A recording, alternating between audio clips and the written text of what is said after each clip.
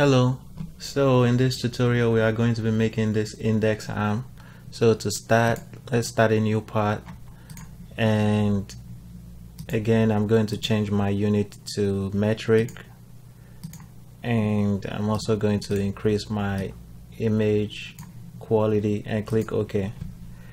And we are going to start our first sketch on the front plane, so we're going to click on the front plane and sketch, and I'm just going to move this over here, and I'm going to draw the circle, which is, we are starting with this big circle, and the diameter is 41. And what we are going to do is go back to the feature extrude, and we want to extrude it by the mid plane, and the extrude is going to be 44. Good. So the next thing we are going to do is click on the front plane again, and we are going to draw another sketch.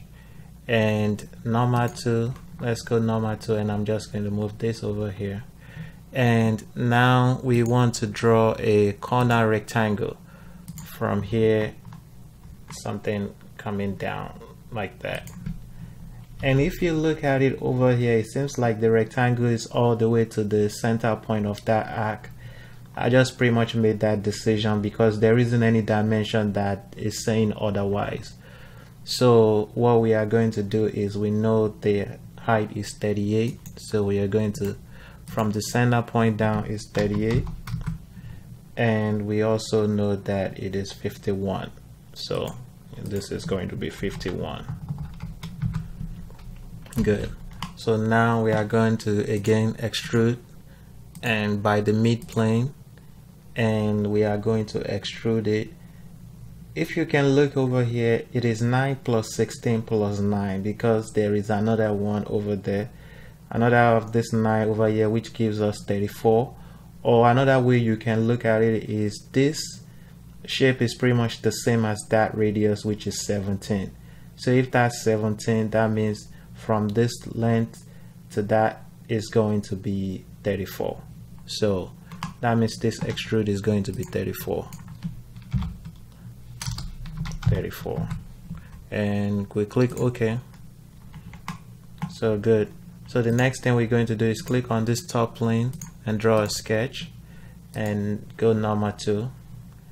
And now we want to draw a circle over here, somewhere here, and make sure the circle and the origin point, the center point of the circle and the origin point, is horizontal to each other. And we can click on this line, convert entity, and just draw a line coming out and another line coming out here. And make sure your line is like an horizontal line, and make this line and that circle tangent to each other, and make it tangent to this circle. This circle and this line also make those two tangent to each other. We know that from this center point to the center point of this circle, which is the 17, it is 74. So we're going to add that dimension to it. That would be 70, no, not 74, excuse me, 76. So it's 76.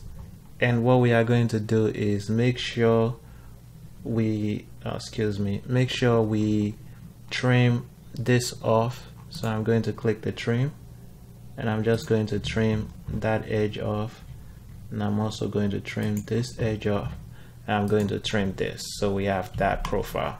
So we have something like that, and we are just going to extrude it. We want to extrude it down, and it is 16 right here. So we're going to extrude it down 16. Click OK. And now we are almost done with this part. So now we can click this face again, and we draw another sketch, normal 2, and I'm just going to move it over here. And I'm just going to draw my circle on this face, and make sure this circle and that arc is concentric to each other. And we are just going to add a dimension to it, and that is going to be 25, which is right here. And now we are going to go back to the feature and extrude that up 3, and click OK. Again, let's click on that top face and add another sketch, and let's come somewhere over here, and let's draw two circles. Make sure this circle and that arc is concentric, and make sure this circle and the center point of those two circles are horizontal to each other, and also make those two circles equal to each other. And now let's add a dimension from, let's first add the dimension for those two circles, which the dimension for this circle will be 11. And now we are going to add another dimension here from that center point, which is over here, is going to be 41.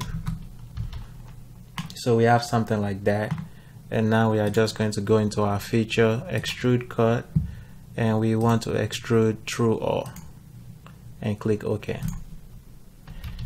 And again, we want to click on this face and draw a sketch. Let's go normal 2, and I'm just going to move this to the side. And this time we want to draw a center rectangle. Let's draw something like that right here. Click the center point of that rectangle and this origin point and make them vertical. We know that that rectangle is going to be 16, so we're going to just add a dimension here. That's going to be 16.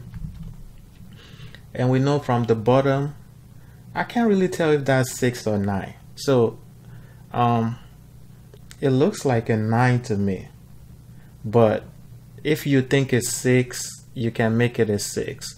Let's make it a 6. So I'm just going to, from that point, from the top part down, let's make it 6. I think that looks right. Let's make it 6. And all we need to do now is just fully define our sketch, so we can just make this 20 just to fully define it. And now we are just going to go back to the feature, Extrude Cut, and up to next. So we extrude it back, Extrude Cut back, and click OK. And the last one, not the last feature we are going to cut, we're just going to click on this face, sketch, normal 2, and we are going to draw a circle. So the circle is on the center point of this other diameter, or we can click the edge, click that, and make sure they are concentric to each other. And this dimension, what this dimension means is this is a limit dimension, which means the smallest this circle can be is 22.17, and the largest it can be is 22.23. What I always do is I always just pick a number in between. So I'll just add a dimension to this, and the dimension is going to be 22.2. So if you look at it, 22.2 is actually somewhere in between those two numbers, and that is good. And we are just going to extrude cut and through all, and we are going to click OK. And the last thing we need to do is just add our fillets, and it says fillet is 3. So let's click on the fillet, and we want to add a fillet to this top face, and let's change it over here to 3 because that's too big.